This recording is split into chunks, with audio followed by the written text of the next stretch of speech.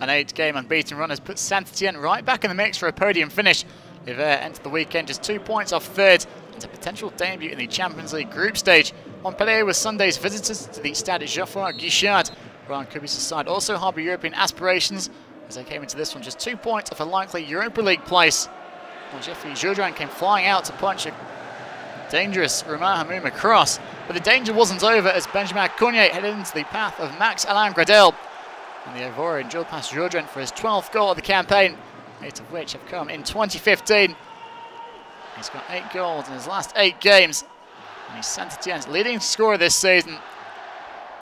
Sweetly struck, but Jourdain perhaps a little bit disappointed, having got a firm hand to it. Saint-Etienne going ahead on 20 minutes. Lucas Barrios had a great chance to level just 6 minutes later though. Played in by Anthony Mounier. He was denied by Saint-Etienne keeper Stéphane RUFFIER. Off his line quickly to thwart the Paraguayan.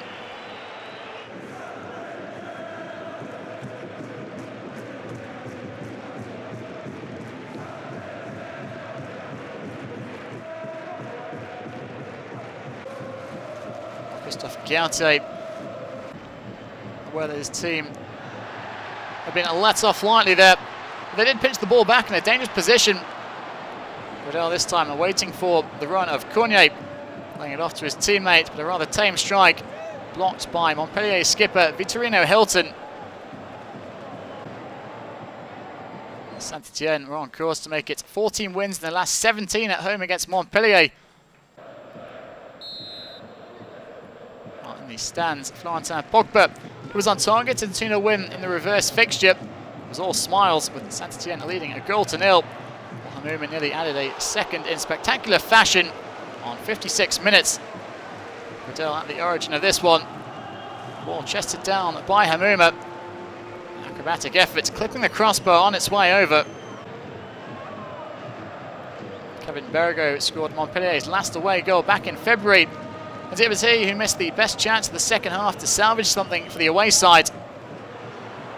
Not making any real connection with the ball in from Suleiman Kamara.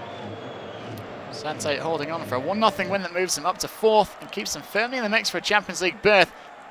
Montpellier's European hopes damaged as they failed to score for the 4th straight away game.